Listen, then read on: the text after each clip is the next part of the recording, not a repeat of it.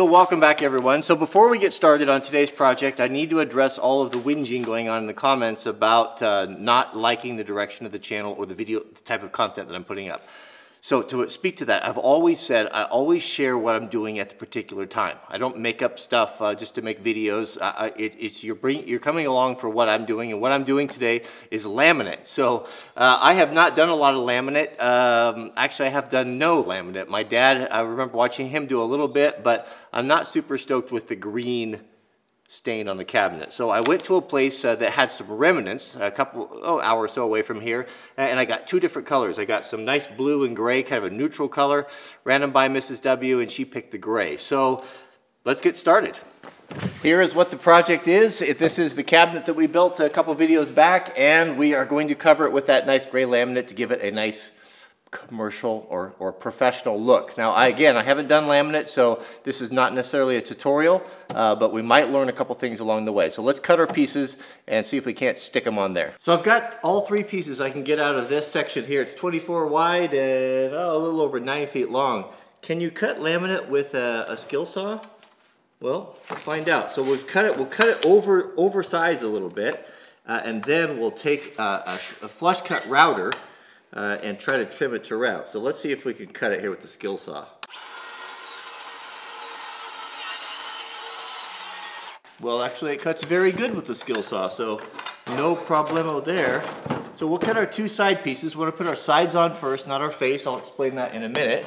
And then we'll start our contact cement. You know how there's some things you just don't want to do because you start building them up in your head like, oh, it's going to be too hard, and you know, I gotta... So not doing laminate, I went online, right? And of course the top video that I find is kind of one of those how-to videos, like on Lowe's, like how to do homeowner style projects. Is that 36? Yeah, so I'll go 37 inch over, 36 to 37.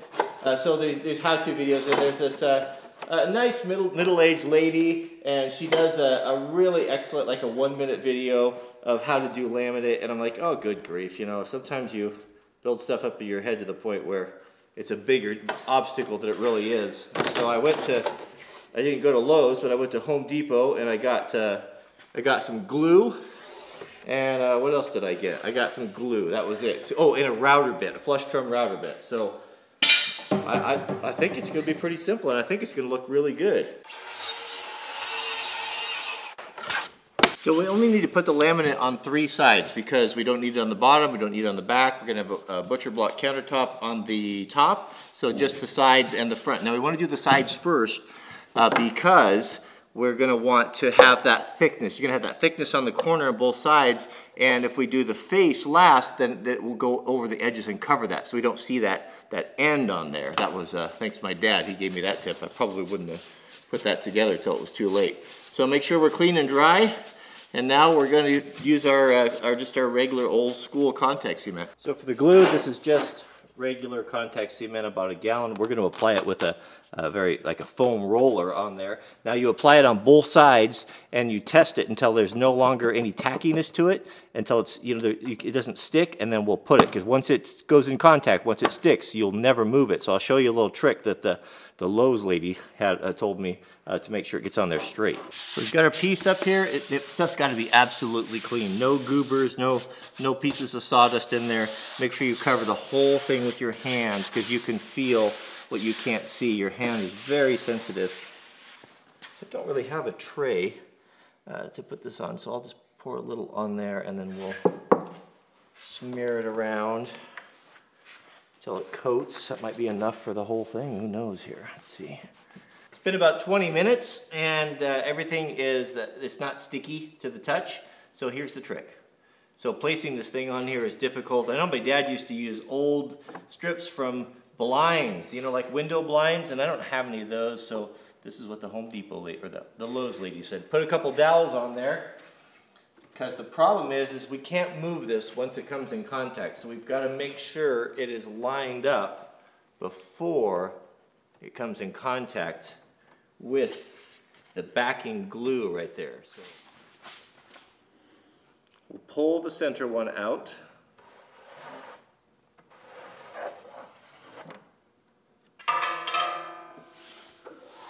stick this and work out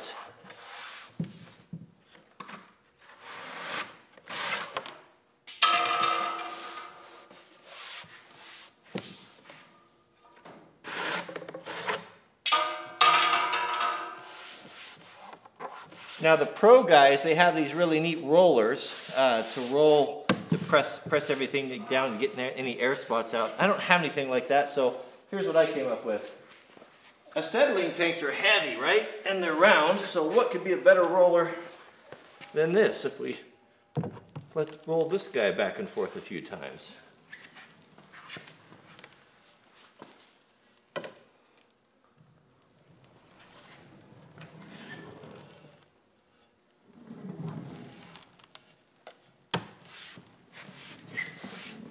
So just feeling it, it feels perfectly smooth and uniform. I think that giant roller works out pretty good. Our glue is set up for our next piece, and then we'll get to do the routering with the flush trim router. Okay.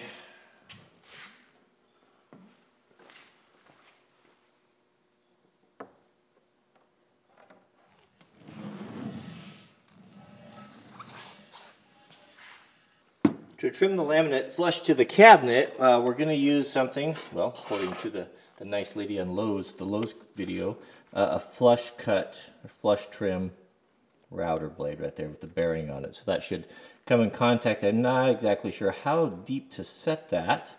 I guess we want to set it just the thickness of the laminate. Okay, we're learning together here, so we will, let's start on the back side, in case it all goes pear-shaped. And we'll see what happens here.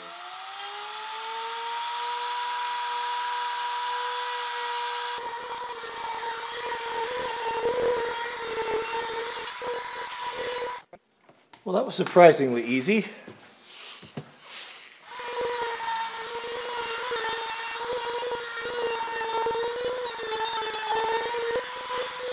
Here's our third and final piece.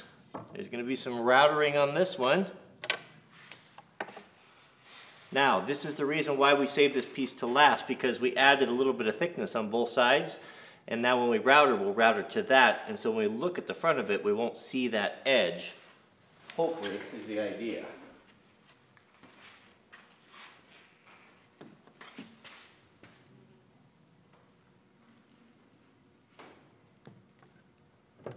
Now we can drill the holes for all our openings.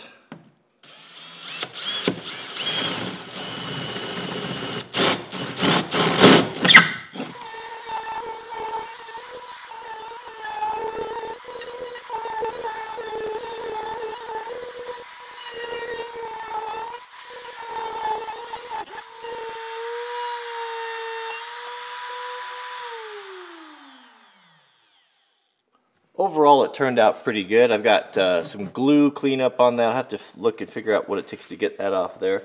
Yeah, so far, you know, everything's going to be covered, you know, that with trim. So we've got the switches, and we got the 120 plug, and then we got the drawer, the refrigerator. So all that, those edges are covered. You're only going to see the body. One thing that's not covered, and was something that was I was trying to figure out how to finish, was this, because I used plywood on the face of this, it doesn't look very nice, but I didn't come up with, I figured out how the professionals do it, and it's actually super simple. Let me show you. So here's a little mock-up of what we're dealing with. We've got the laminate on here, and then we've got that exposed edge. It doesn't look very nice. So what the solution is this stuff right here. It's kind of a vinyl T-molding. You'll see it all the time on the edges of cabinets and different things.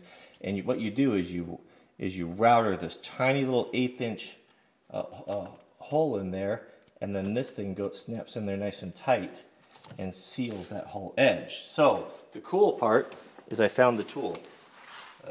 There was a guy selling these on Amazon. You can see that's the tool right there. It's got a bearing on it, just a regular router blade, and it's got that 1/8 inch cutter. You know, kind of like looks like a little tiny. What do you call those blades? You put on your table saw.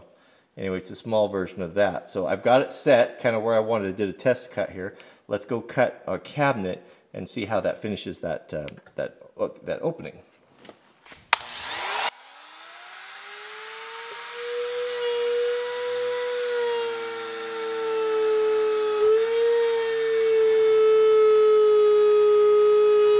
Hopefully I set that depth correctly. So I thought I'd put the seam right in the bottom or the top. I don't know. I guess we could change it here. And I don't know, does the guy need to put glue in there? I mean, it goes in there pretty tight. It's got this, kind of those teeth deal going on there. I probably ought to tap that in there a little bit.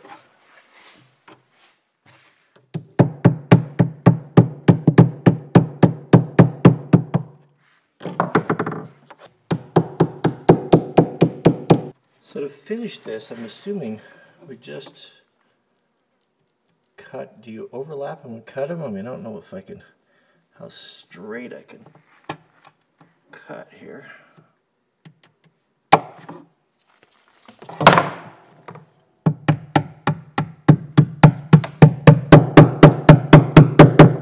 So that vinyl trim definitely finishes it off nice. One thing I'm seeing though is that right here at the apex of these corners, it is wanting to come out a little bit. So this, I think this needs to be glued. If you were to glue it, it would pull that down in there. What I don't know is what type of glue to use. If you guys know, and don't comment and give me your ideas if you've never done this before. It's sometimes some of us feel like we need to be able to have an answer for every question. If you haven't done it, then don't say Gorilla Glue or something. I want to hear back from someone who's actually done it before and knows the right type of glue, because it gets confusing in the comments when you have people talking about things that they really don't have experience with. So what did we learn on this project here? First time I've done a laminate. Well, first off, I used too much glue. Don't use so much glue, because the more glue you use, the longer it takes for it to set up. I had some of it, I had to sit around here for a half hour, waiting for it to set up, and that's half hour per side, so that took a long time. The other thing is I think I set my flush trim router a little bit too deep, and it got in and on the one side over here and actually kind of discolored the this side panel, which is a little disappointing. Also learn, be careful when you're pulling your sticks out, your dowels out, and not to shift your laminate. I got lucky. It's just a little bit in that corner right there. There's going to be an overhang on the countertop, but it's done now. I mean, I'm looking for it now. I can't really even see it, even though I don't have my reading glasses on. But it's okay. So be careful with that. What else did we learn? We learned that the oxyacetylene tank seemed to work pretty good for a roller. But overall, it looks really nice. I'm just not really clear on this rubber stuff here. I need to do a little bit more homework on that, on what to glue that with. Maybe I use contact cement. And also, what do you clean the stuff up with? Because I used a little too much glue, I've got some of this stuff on the side, but I would imagine a little thinner or something would do it. But it's going to look very, very nice. Let me show you, just give you an example, kind of with the switch cover in it, and how clean this will look when it's all done. Just show you here quickly. Here's the there's the component that's going to go in there. But a very, once that's all squared in there, it's a very nice sanitary, clean look. And then we'll have the 110 plug there, but tough, durable surface. You can easily clean it. You can kick it. It doesn't scratch easily. It's just wears like iron. But I think it's a good thing for cabinets. I really do. I think it's perfect for this application. The moral of today's video is this. Don't video in the hot afternoon sun when it's coming through the clear plexiglass and ruining your exposure on all of your... The moral of the story is this, is don't be afraid to do this stuff.